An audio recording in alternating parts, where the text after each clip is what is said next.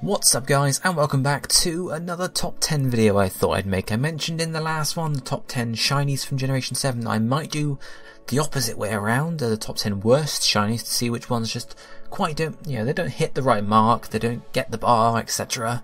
So I thought I'd do a similar thing here. I did put a Google form to, allow you guys to vote. So I took some of those answers and compiled them together, as well as along with my own opinions, to see what ones aren't really there. So we'll jump in and get on with this and see exactly what we don't like. Number 10, first up, is Greedent. Now, Squovit also goes along in the same sort of vein as this because they're very similar shinies, but you can see Greedent here just becomes a bit paler, I suppose. It's a bit pinker in colour, but it's mostly just getting paler. It loses the dark brown for like a auburn brown sort of thing, an autumn brown. And its main body colour, becomes like a pale brown. It's not the worst shiny, but it is a bit boring, I suppose. It doesn't really do much. It just gets a bit of a different colour, just a bit of a different colour, so not too amazing there. Then at number 9 we have Sad Boy here, Corsola, Galarian Corsola of course, who you can see in his shiny form goes from being white and grey to just grey and grey. So again, similar, it's not the most exciting shiny at all. He could have gone like pink or something, he could have gone light blue like his standard Corsola's shiny form, but no, he just got grey, which sort of fits in with the whole theme around Galarian Corsola and the corals dying out and so on and so forth. But in terms of a shiny, it's just a bit boring. Then at number 8 we have Copper Arja here, and also to get to Copper Arja's G-Max form, and you can see he just changes colour slightly. He goes from a dark blue and orange to a dark green and orange.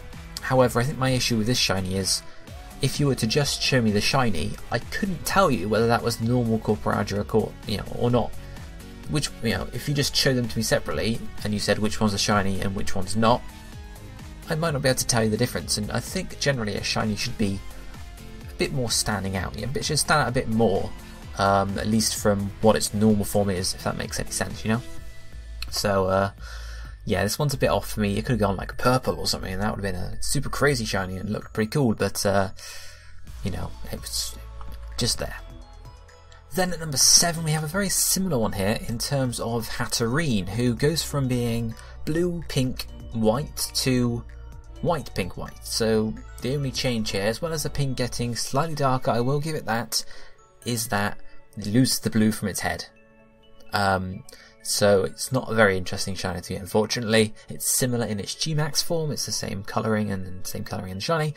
I'm not too big a fan of it. I prefer it to gain colour, I suppose, or at least switch colour. Maybe it would go from blue and pink to green and pink, or something like that. Maybe switch the pink out completely and have it go from blue and pink to pink and blue. Something crazy like that, but it loses stuff, and not a big fan. Then at number 6 here we have another G-Max possibility, although we're not looking at G-Max list at all, and that is Appleton in its standard form. And you can see here, the only thing that changes really is its helmet. Its helmet changes from red to green, and then its little, sprouts or whatever you call them, leaves, I guess, on top of the apple pie also change colour, or switch colours I should say, rather than change colours. I think, with Applin shiny, with Flapple shiny, and obviously with the G-Max forms it goes from being red to green.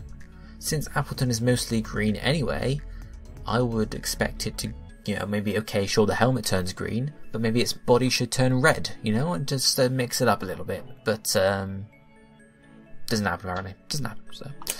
Anyway, moving on to number 5 here, we have, I don't know how much hate I'm going to get for this, but we have Snom. Snom, one of the little new favourite gummy things, etc.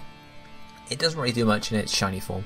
It changes from, this white body colour to sort of like a pale lime green or pale mint green, I suppose, which is a bit sickly in colour, and its casing, its shell, I suppose, whatever you want to call them, doesn't change at all. It's just the inside, and yeah, I'm not a huge fan of the colour. I'm thinking maybe if the body stayed white and then the encasing, whatever you might want to call it, changed from like a light blue to like a light red or something, that might look cool. But it's just the centre body, and yeah, just not too big a fan of the colour there. moving on to number 4, we have Sandaconda.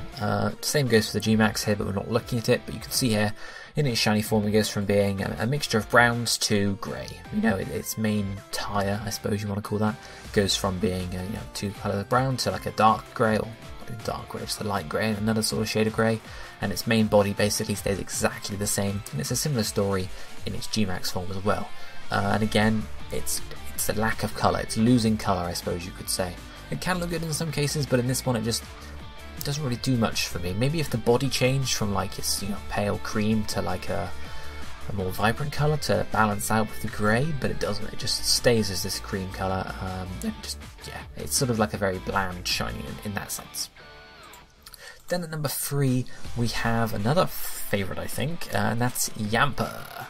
And you can see nothing really changes on Yamper. It changes from its light brown to like a light pink, I suppose, maybe, so it does look okay, but again, I think you could probably keep it exactly how it is, apart from changing the yellow to a different colour. Imagine like a light blue on like Yamper rather than a yellow, and how good that would look as a shiny. It would stand out, it would be bright, it would be colourful, but it just sort of, again, changes shades slightly, which for a shiny, not quite enough. And then for the last one, before we get to the grand finale, is Centiskorch at number 2.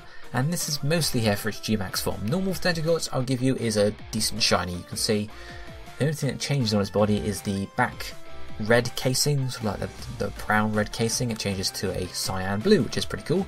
It'd be nice if its main body changed colour as well. Maybe its circles went from like yellow to, maybe they switched colour, so maybe the main body is yellow and the circles are red, and so on.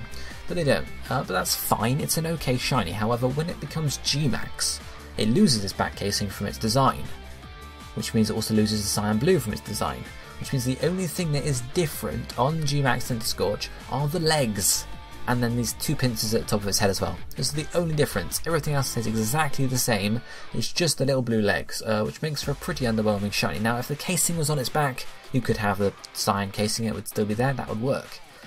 Or if you change the red colouring and the yellow colouring to swap them over and so on, it would also work. But the way it is at the moment, it's just the legs, and that's not quite enough for me. And before we move on to the number 1 worst shiny, in my opinion, in Generation 7, at least the new Pokemon, we have some honourable mentions. So these are mostly evolutions of ones we looked at. So for example, first up we have Sizzlipede, which is, again, similar to Centiskorch, only changes the back from this red, dark brown colour to like a cyan, which I think is worse on Sizzlipede because you can't see his back as much, and the rest is identical. Similarly, we also have Frosmoth here, who goes from like having a blue hue of colour to like a green colour, which is okay, but I feel like you could have, again, done more, maybe a heavier shade to actually change it a bit more, but it's not as bad as Snob, at least. Then finally we have 2 we haven't actually looked at all, and that is Mr. Mime and Mr. Rhyme, 2 obviously the Galarian form of a Mime and then the new evolution for it. Now, I'm not putting these on the list per se, but I know many people would put them on the list, and the reason for that is because they lose colour, as I've spoken about many times. Hey, you can see Mr. Rhyme and both of them here go from having these lighter blues to having a dark blue, or like a grey colour basically.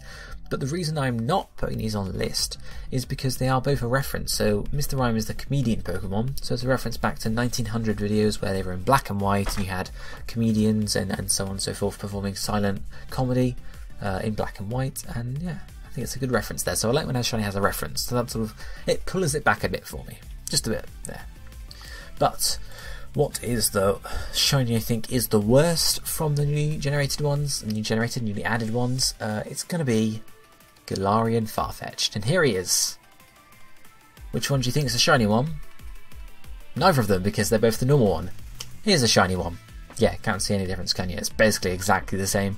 The only way you're going to know is by looking really hard or by finding the shine. The leak could change colour, change the leak's colour, make it green into like, I mean, okay, it wouldn't make any sense because it's a leak. Make it green to like blue or something. Whoa, or change the actual colour of his beak and, legs from yellow to orange. Nope, they're exactly the same. It's just literally the white chest to like a light cream chest, and then the dark brown feathers to like a light brown feathers, which you can't really tell unless you're looking for it.